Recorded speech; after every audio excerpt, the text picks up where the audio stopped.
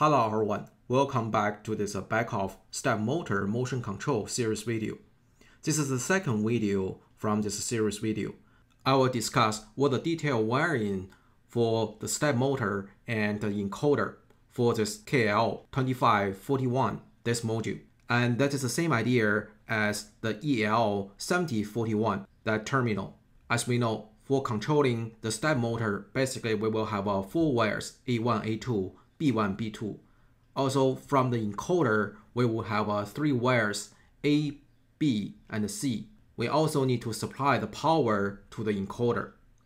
Other than the encoder and stepper motor, we also need to supply the power to the terminals. Before we go in deeply for this topic, let's quickly review what the solution from the Beckhoff to control the stepper motor. If you are using the K-bus style KL terminals, basically for controlling the stepper motor, we would have a KL2541 and KL2541.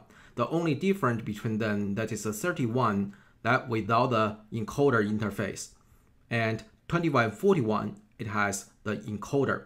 So from this module wiring diagram, you can see from A, B, C, and here, this area, this module supply the interface for connecting the encoder.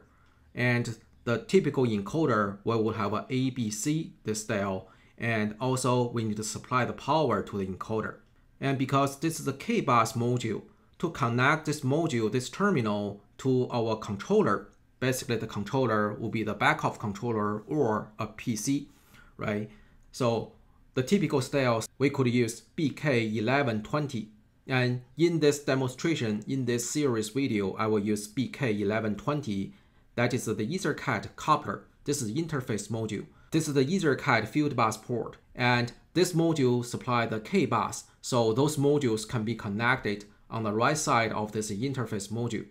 And this port can directly connect to my laptop and using my laptop as a controller. Since the TwinCAT 3 has EtherCAT driver, so our laptop can directly connect to this interface. So we can use this interface module, EtherCAT interface module, so we can read the encoder and control the stepper motor directly using our laptop. And our laptop running as a TwinCAT 3 controller. If we are using the EtherCAT coupler E-bus module, for example, EL7031 and EL7041, those terminals, that module that need the E-bus. The E-bus is the mainstream. So to connect this module, we need to use EK1100 EtherCAT coupler. That coupler supply the E-bus. So all the terminals with the EL prefix can be connected on the right side of this module. As we can see, from the left side and right side, the wiring, this diagram, they are the same. And from the programming and control wise, KL2541 and EL7041, they are almost the same. The only difference that is the K-bus and the E-bus. For setting the parameter, they are slightly different. However, for controlling and set up the closed loop for the motion control, they are the same. So that's why in this series video, I will use this KL2541. For the K-bus module, especially if you purchase one used module for your testing purpose, this K-bus module, they are cost effective for you. And through this interface module, they all supply the EtherCAT. So that's why from the control wise, they are the same, almost the same. We supply the power to this terminal, and this terminal can supply the power to the stepper motor. This EL70X7, those terminals can supply the vector control. As we know, when the stepper motor becomes very high speed, its torque is very weak. So if your system running at a very low speed or very high speed, you still need to supply the enough torque. Probably you need to consider this stepper motor terminal with a vector control. Its performance will be almost similar as the servo motor, the low power servo motor. To find out detailed materials from Beckhoff website, we can browse www.beckhoff.com. and then find out this directory, product IO EtherCAT terminals. And for the EL7041, you can search EL7000 compact drive technology EL7041. And for the KL2541, so that directory, that's the bus terminals KL2000 series and digital output KL2541. That is a step motor terminal and with incremental encoder feedback. And this is one closed loop terminal. And for the step motor from Beckhoff, you can search motion, compact drive, technology, AS, and step motors. For example, in my case, I'm using AS1060. So if I scroll down, I will find AS1060 step motor, 5 Nm, and it costs 5 amperes. Okay, click this learn more. We can browse the manuals and the dimension file. So for example, if I click this manual download, click this technical documents, so I can download the manual, step motors. Okay, and keep in mind here, I didn't find any manuals for the encoder manual. So most likely the encoder comes with a step motor. We can find a little bit of information from the step motor manual, but there's no dedicated manual for the encoder. So keep in mind this. If you know where we can find out the encoder manual, please let me know. But the basic info from this motor manual, that's enough for the encoder. After all, the encoder, that's very simple. Beckhoff supplied 2-level encoder. One is the 200 pulses per revolution encoder. One is 1024 pulses per revolution encoder. I'm using the 1024 pulses per revolution encoder. Okay. In my case, I'm using the KL2541, this terminal. So I'm going to download the manual, document, download. And from this technical documents, I can download the manual from here. The 31, that is no encoder feedback. And the 41, that has the encoder feedback. And for the wiring wise, the 2441 is the same as the EL7041. So basically, if you are using the EL7041, you can download the manual from this documentation and download. So you can click this technical documentations and download the manual from here. Okay. So I'm going to download the manual from here. Click this English manual. Okay, after we download this manual, we can go to 3.8 chapter KL2541. We can see since this module can connect the encoder and also control the step motor, so this module has 2 slots here. Comparing with the 2531, we can see because 31 it only supply the PTO to the step motor. It cannot connect the encoder. That's why it only has a 1 slot here. So we can see A1, A2, B1, B2, and that's it. Okay. So the 41 it can connect the step motor and the encoder here. So we can see the encoder ABC 3 wires here, and for the step motor A1, A2, B1, B2. And the detailed wiring, we can find out the info below. We can scroll down.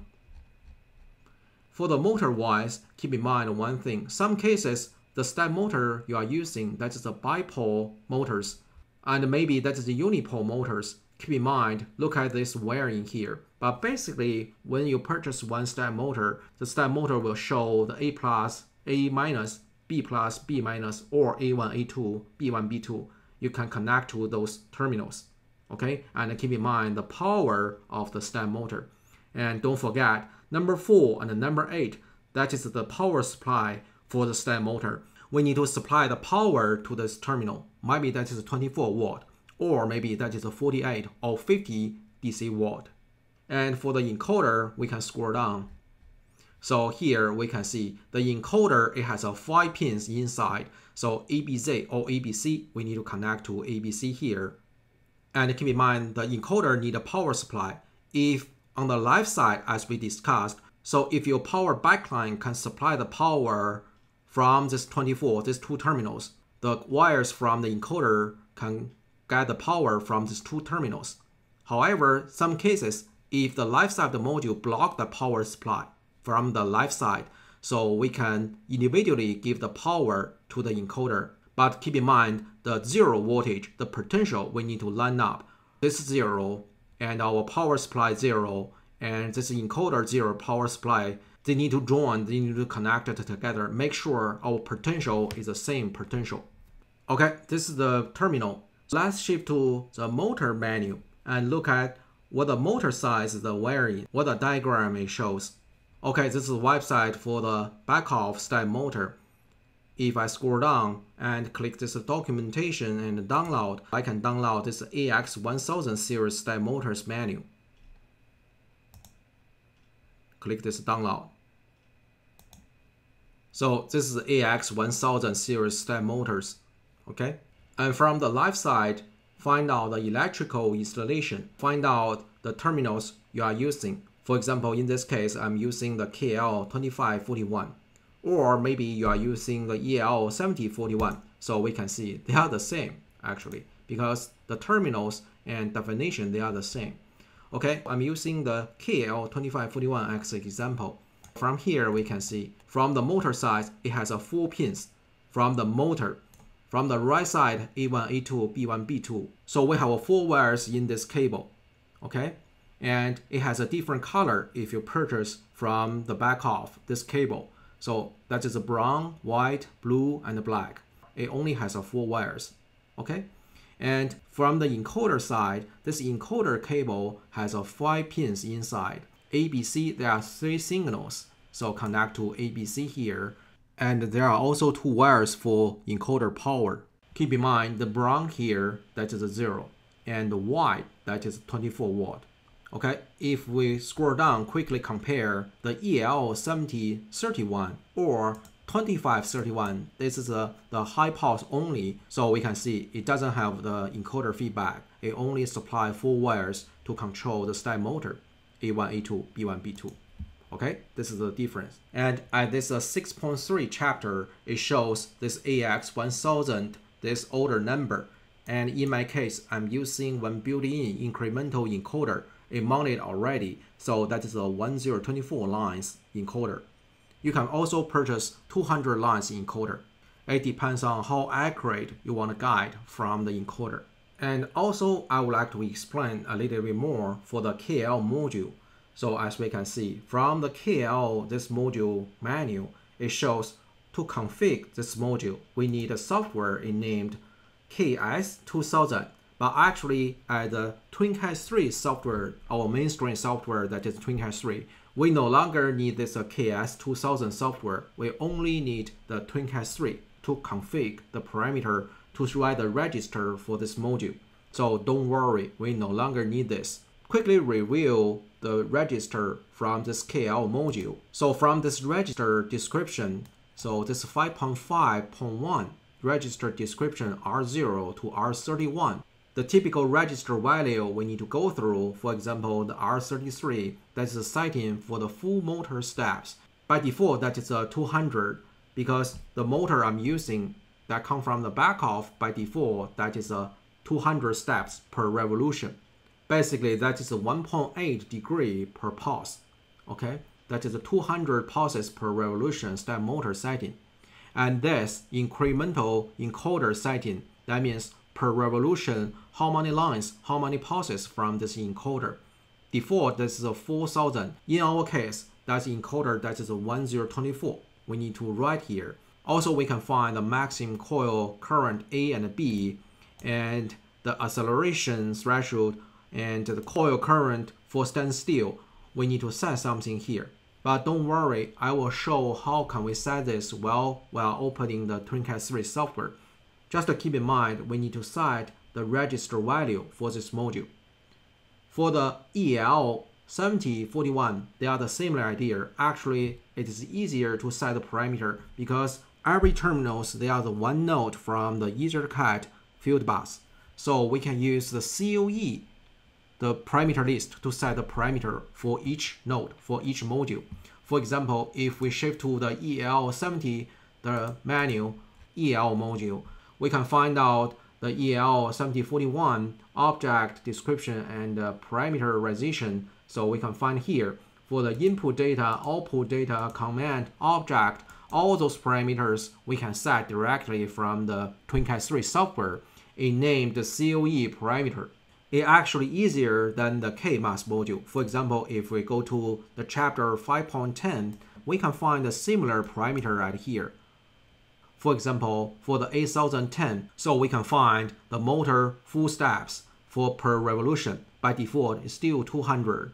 And for the encoder incrementals per revolution, by default that is a 0 here. So actually we need to set maybe 200 or maybe 1024. Okay, that's a similar idea.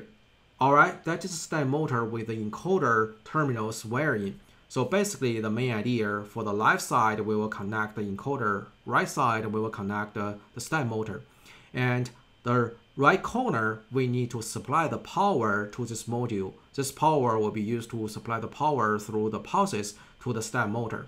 And keep in mind the power supply for the encoder, don't forget that.